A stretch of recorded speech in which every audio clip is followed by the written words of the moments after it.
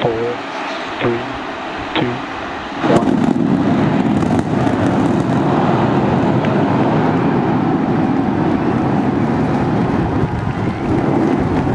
We got the ball.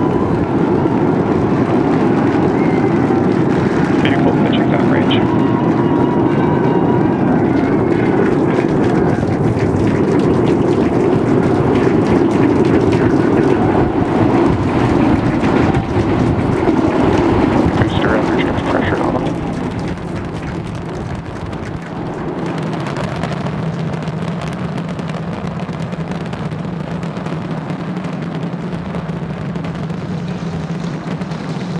All right, we're a little over 40 seconds into the flight. We are seeing 33 out of 33 Raptor engines ignited. Boosters pushing us downrange over the Gulf. Next milestone coming up in just under 10 seconds is going to be max Q, that max aerodynamic pressure.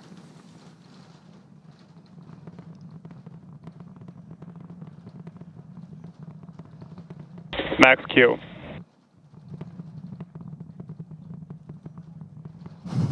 All right, so we're through max Q. That's the heaviest stresses it's kind of seeing on the way up. Wow, that was pretty incredible. I'm still recovering. That was amazing. Beautiful views of the vehicle on ascent, pitching downrange away from the launch tower.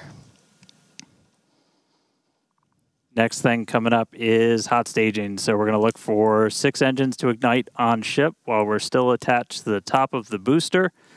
We'll see all but those 3 center engines shut down on booster.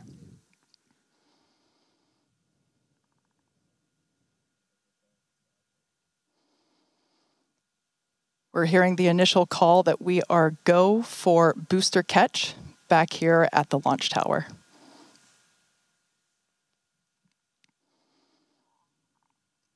Coming up now on hot staging, the ship's engines will ignite while still attached to the Super Heavy booster, and also while Super Heavy booster will still be under power itself.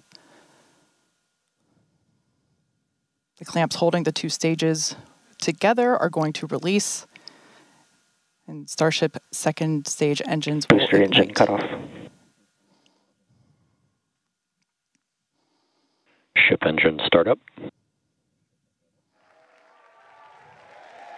Stage separation. Boost back burn startup. There we go. Ship engines, all 6 Raptors ignited. We're doing that boost back burn. Looks like we got 11 of the 13 that we command for that, so that's going to start sending the booster back. We are still go for booster return, even with 2 Raptors out during that boost back. We can do a full duration one. But looks like we got a ship, 6 engines heading into space, and then we got a booster hopefully on our way back to Starbase. How's everything going in Hawthorne, Chris? Everything is looking good. The crowd eagerly followed that ascent and now watching the booster coming back. So as you can see on the left-hand side of your screen here, that is ship continuing. And that's a great view of ship continuing on its way to space. They're looking, that's inside the camera, inside the aft skirt, looking at the Raptor vacuum and the sea-level engines, the sea-level ones there in the center of your screen under our T+ clock. You can see our boost back burn. We're down to 3 engines on the boost back burn. And you can see ship on the right-hand side of that telemetry with 6 engines lit, continuing its ascent to orbit, already over 100 kilometers in altitude. The booster 87 kilometers in altitude and continuing its trek right now back to the landing site and catch site. There's a shutdown. And we just heard a good call out for boost back shutdown. The next thing we should see on our screen is the separation of the hot stage from the Super Heavy booster. We jettisoned that because we do not need it for the landing, but on future iterations of the Super Heavy, that hot stage ring will be incorporated into the booster and we will get it back. But for today, you can see it on the right-hand side of your screen there, just separating off of from the right-hand side of the booster. You can also see the booster doing its liquid oxygen dump there, which is exactly what we would expect for it to do as the booster gets itself itself configured for the landing here. Now, meanwhile, Starship will continue to coast after it reaches orbit for about 40 minutes or so, up to an altitude of 214 kilometers, but it's still got a ways to go there, currently accelerating past 7,500 kilometers per hour there in velocity. And just look at those great views of the booster coming back. The Gulf coastline there just looks absolutely gorgeous. Starship is on a nominal trajectory. And there we hear nominal trajectories all around. And Dan and Kate, we're at 5 minutes, 15 seconds here into the flight. Everything looking good for the Super Heavy and for Starship today. What's it like there at Starbase as we get ready to catch? It was incredible, Chris, to be able to see the mock diamonds with my own eyes. That was amazing. We are standing by for return of booster back to the launch tower. We have heard that we are go for the catch of the booster. Yeah, this coming from one of our long-range tracking cameras, we're able to see the hot stage separate and fly away. So coming up in just about 30 seconds, we're going to look for the landing burn. We're going to command those 13 inner and middle ring engines to turn on. 13 initially, they bleed off all of that velocity as we're slowing down from supersonic speeds, eventually moding down to only 3 engines for that precision flight into the tower. Right now, booster using its 4 hypersonic grid fins to help guide itself through this atmospheric entry back for its precision landing at the launch site.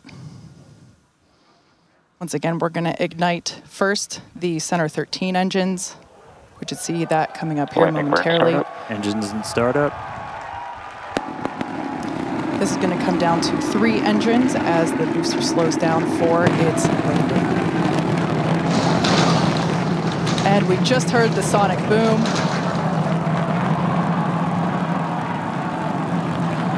What an incredible sight to see the Super Heavy booster gliding down into the chopstick arms once again. Thank you very much. Stop the booster.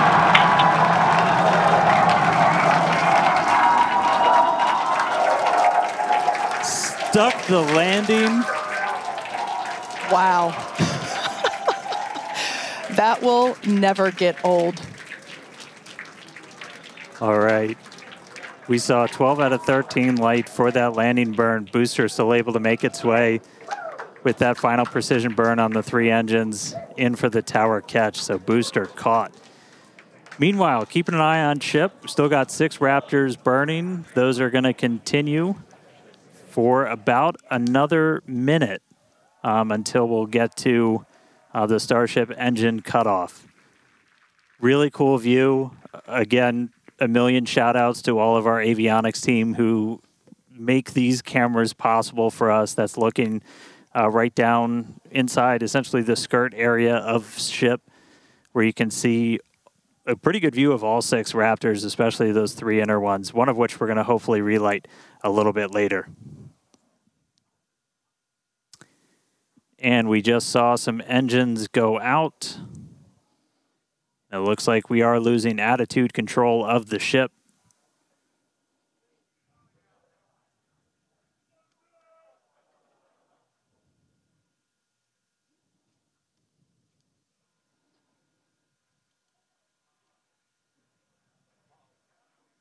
Ship FTS is saved.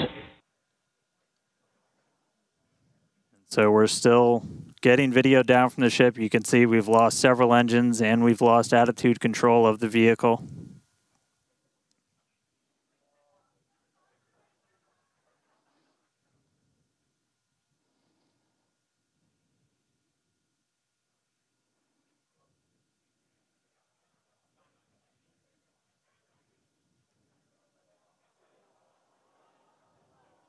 So we'll continue to stick with it.